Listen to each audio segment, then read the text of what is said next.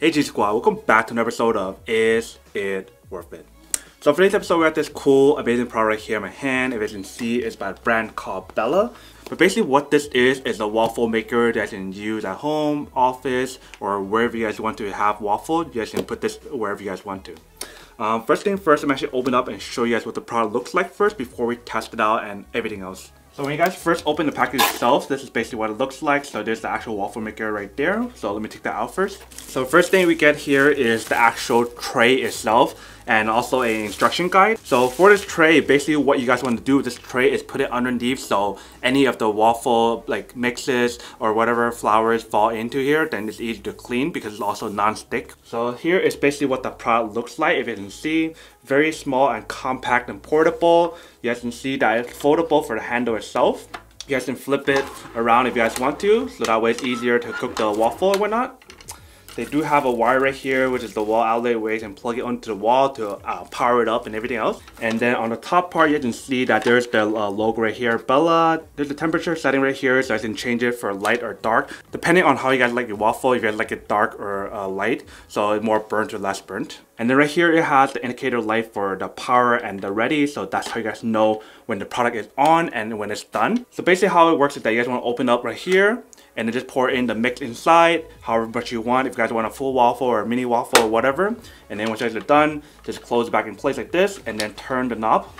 It only goes one direction, and just have it cooking like that. And on the other side right here, you can see that there's another ready option right here. So when it's done, that means you guys can actually flip it to the other side like this. And you guys can open it back up like this, and then you can start eating it and whatnot. And then the bottom part, obviously right here, you can put the tray that they provide you right here. So that's basically everything that's on the product itself. The only way for us to actually find out whether it actually works and how well it works is to actually go try it out. So let me actually go do a quick test first and then come back and talk more about the product itself. Alright, so basically what we have here is the waffle mix and everything. So I'm using this cake mix or waffle mix to make the waffle itself. So let me add all the ingredients together first and then show you guys what it looks like when I'm done. Alright, so if you can see right here, we have all the ingredients all add in already. So I have the flour, the waffle mix, the oil, the egg, and if you guys don't know, the ingredients is also provided on the actual package itself right here, if you guys can see. So you just have to follow the ingredients there, or you guys can follow the instruction as well online.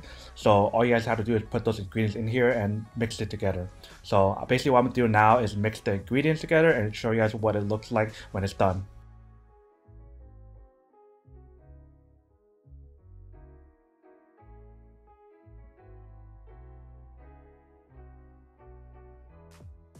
So basically, if you can see right here, I have all the ingredients all set already and the waffle mix as well right here. So basically what you guys want to do right now is add it onto the actual waffle maker itself. But I also added some lemon extract, if you guys can see right here, because I want to get that lemon flavor for the waffle itself. So let's open up first. And then what you guys want to do is put on the actual waffle mix right here on top. And you guys can put however much you guys want to. So if you guys want to have the whole entire waffle, then you guys put more in it. If you guys just want a mini waffle, just add less to it. So I'm just gonna add a little bit first. And then you guys can see that's not enough, so we're gonna have to add a little bit more and just gradually add more and more until you guys think it's enough for you. So it's still not enough. We're gonna add a little bit more, because I want to get that shape of the actual waffle itself where you guys can get the full waffle shape, not like any parts where it's missing.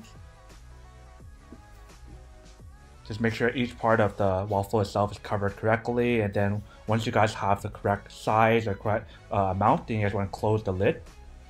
And then once you guys close the lid, you want to set the temperature to whatever you guys want it to be. So if you guys want it to be more dark or more light, then you can change it based on your preference. So I'm going to turn it a little bit halfway where it's like a little bit dark with a little bit light. And then we're going to turn it over, so then we can wait for the little button to pop green on the ready button. So then that way we guys can turn it over and have it ready to eat. But one thing that I want to tell you guys is that you guys want to keep it in there for a while before taking it out, or otherwise you won't get like that hard texture on the waffle itself. So what's really cool about this is the fact that once you guys turn it over, this part right here, when you guys try to lift it up, it won't move. So that's a really good like safety hazard that they built on. So it's safe for you to use, your family to use, and for also your kids to use. Alright, so once you guys finish everything, like put it in mix and everything, you guys can see that there's a green light right here to let you guys know when it's done. So you guys can turn it around like this, and then you guys open it up. And you can see that it's all done. You guys can see that it actually looks really good and perfect and everything. And the way how you guys make it perfectly like this is the fact that you guys need to add the right amount of waffle mix onto it. If you guys add too much, it's going to spill out. If you guys add too little, then it won't make this perfect shape like this. Alright, welcome back guys. So now that you guys saw the test of the product, you can see it actually does work and actually works really well. I definitely love the option of how you guys can turn the waffle maker yourself, so that way it can make the waffle correctly and spread equally. So in terms of the question of cleaning the product though, is it easy to clean? So obviously the tray itself is easy to clean. You guys can just rinse it in the sink and use some soap if you guys want to. But also one thing like I mentioned earlier is the fact that the tray and also the device itself right here, the waffle maker is non-stick. So it'll be really easy to clean. If you guys really want to, you guys can probably even like pour some liquid on here and then pour it out afterward. So that way it can drop on the tray itself to clean it.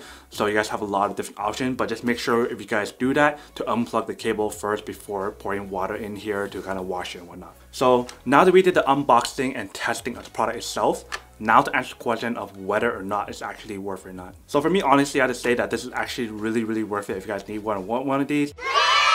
This is especially worth it for those guys who want to like bake stuff or make waffle at home and you guys are bored. But then obviously for those guys who don't want one or don't need one or have no use for one of these, then obviously don't buy one and save your money for something else that you actually do need. But other than that, that's pretty much it for this little unboxing, testing, and feedback about this product. Hope you guys enjoyed this video. If you guys did, let me subscribe, like, and comment down below. And if you guys like this video and you guys want to see more, then make sure to click on that bell notification in the bottom to be notified of new videos that'll be coming up in the future. But as always, make sure to stay positive, be you, and I'll see you guys in the next episode of Is It Worth It? Peace. And then for today's G Squad fan shout out day we have